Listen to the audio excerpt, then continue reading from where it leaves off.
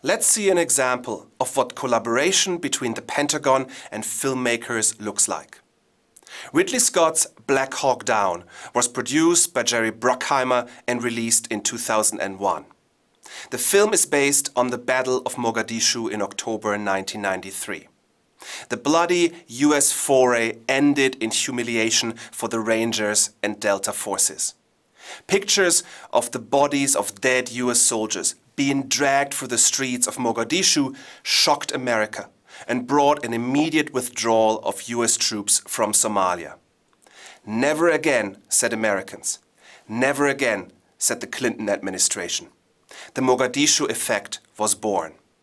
And yet, the military had no objections about supporting Ridley Scott's film. That our senior leadership, and certainly the people in the Special Operations Command, saw this as an opportunity not to critique a poorly understood operation to begin with, but rather just to show the incredible endurance, bravery, selfless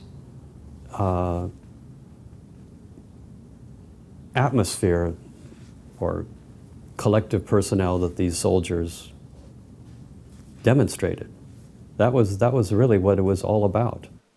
The Pentagon had reacted favorably to the book it was based on, Black Hawk Down by Mark Bowden. While the journalist makes no secret of the US defeat, his dramatic portrayal of the firefight paints the military in a heroic fashion. And while the book actually provides wider context to what led to this firefight and also portrays the views of Somalis involved, the film does not do any of this. As Mark Bowden stated, the decision that director Ridley Scott made was primarily that the story of Black Hawk Down is the story of a group of American soldiers who go through this ordeal. And he focused his telling of the story through the eyes of those soldiers. The film, shot in Morocco, told the story of the battle itself and nothing more. It gives no political background. The Somali point of view isn't considered. What's more, Ridley Scott made numerous changes to please the Pentagon.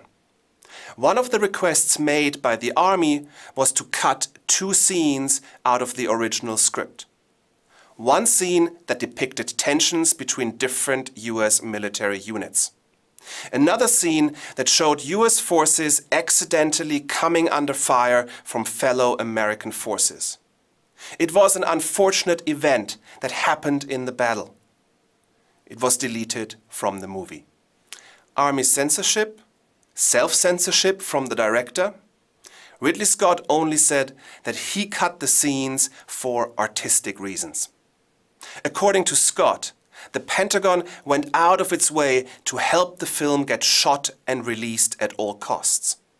The Pentagon provided 8 helicopters and 135 soldiers.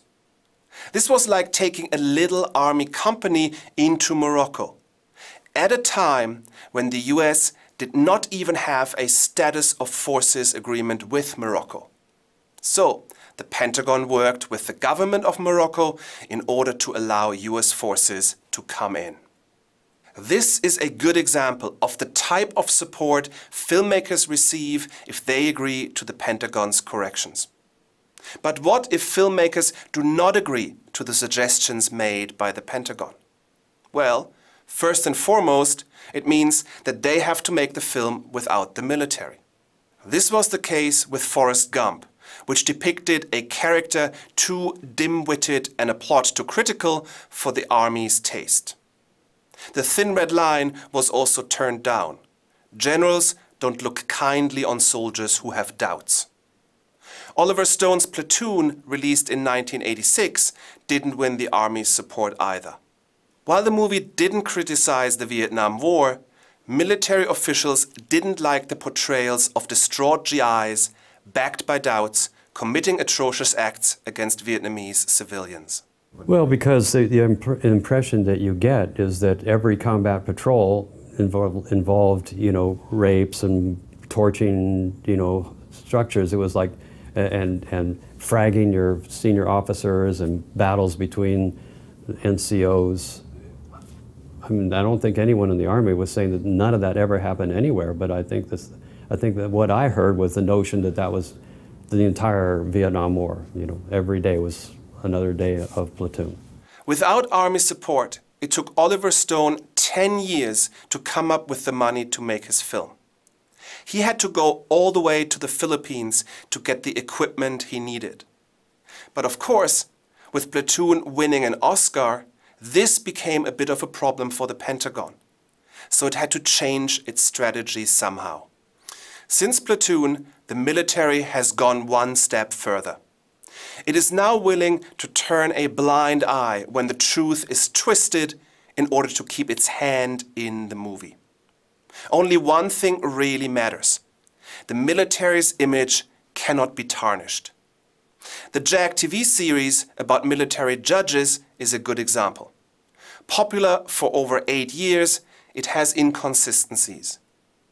But what those vetting the scripts now do is to allow for a 90% rule. As long as it doesn't threaten the untarnished image, as long as it doesn't threaten recruitment and retention goals, they're happy to overlook those 10% that twist the plot. If you had 100% accuracy, it might not be as exciting, and having a hand in the plot oftentimes contributes to the excitement and makes the military look good. For the Pentagon, it makes for good entertainment and is a boon for recruiting. Another way in which the Pentagon seeks to influence the portrayal of the military has been to work exclusively with directors and producers who it knows it can trust. You know you develop a rapport and you stand on your work. And when you come in the door and you say, I did Black Hawk Down, I did Pearl Harbor or Top Gun, then they say, oh, we like those movies, or we didn't like those movies. But in most cases with the military, they like what we have done and how we portray them. And that's how we get access, and that's how we get the military hardware. That type of cooperation is now stretching beyond the making of movies. Jerry Bruckheimer and Bertram von Münster sold to the Pentagon the idea of Profiles from the Front Line, a reality TV show that followed US troops on patrol in Afghanistan. Victoria Clark, who was the PR manager under Rumsfeld, devised an experiment in 2001 where they allowed some TV producers to tag along with soldiers during the Afghani invasion. And this was later turned into a reality TV show, much like Cops, called Profiles from the Front Line. And it was shown in January and February of 2003 in the buildup to the Iraq War. And it was so successful that Rumsfeld and Dick Cheney decided that they would use it as a model by which the embedded reporting system was designed. It feels more like a commercial than it does like a documentary. The series films real soldiers, not actors. The crews are really out in the battlefield, and the style is shot as if it is a documentary. But Profiles presents a sanitized version of the war. No one dies. There's much to do about merits of the special forces, America's new heroes. The problem is, as soon as the fighting gets close, the camera gets turned off. Whether it's blockbuster movies or reality TV shows, the collaboration between the Pentagon and Hollywood has been long-standing and close, because both sides benefit.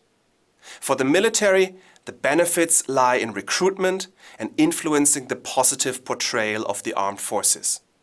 For Hollywood, collaborating with the military gives them access to billions of dollars worth of military kit. And this allows them to make war look more authentic and spectacular, which in turn enables filmmakers to reach bigger audiences and generate more revenue. It is indeed what Phil Strupp called a relationship of mutual exploitation.